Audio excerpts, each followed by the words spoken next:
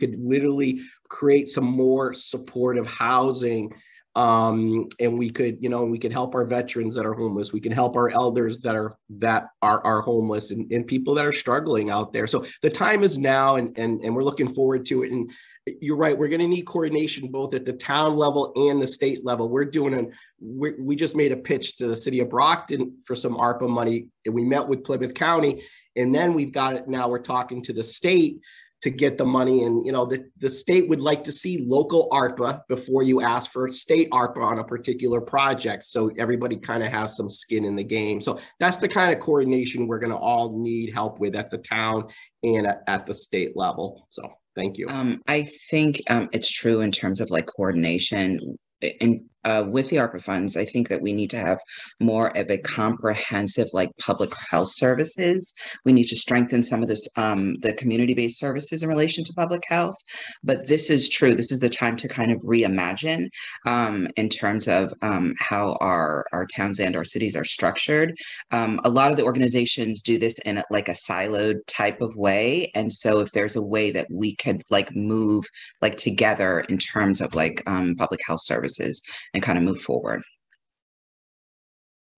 Coordination, again, that's a recurring theme, much appreciated. There is obviously, as we all know, a massive shortage of affordable housing.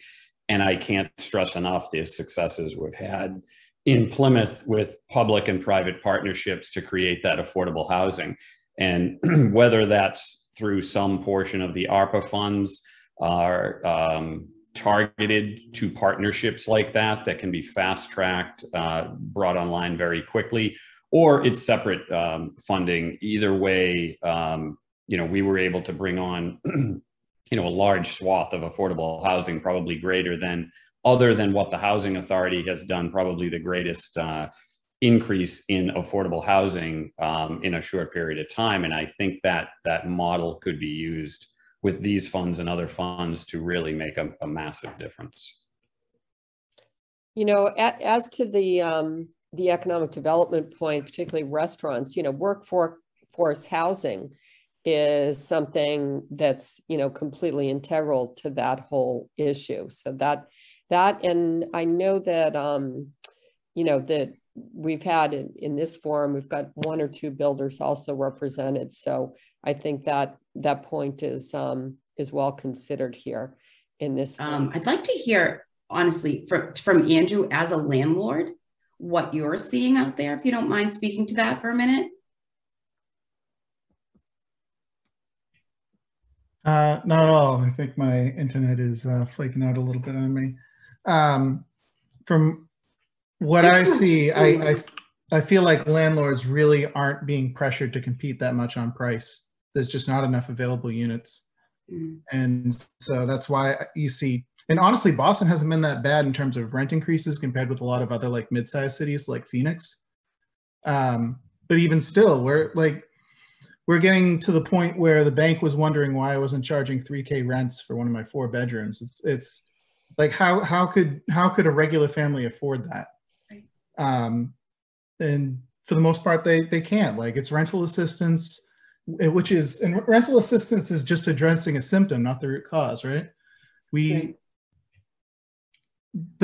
problem is the policies I want, the policies that I think are best for people kind of aren't good for me, right? Because they drive rents down, but they should. Coming back for a minute to Andrew, when the process is so time consuming and so indefinite for landlords in terms of helping tenants who need it get funding, landlords just run and hide because they simply can't afford it. So we need to really look at that process.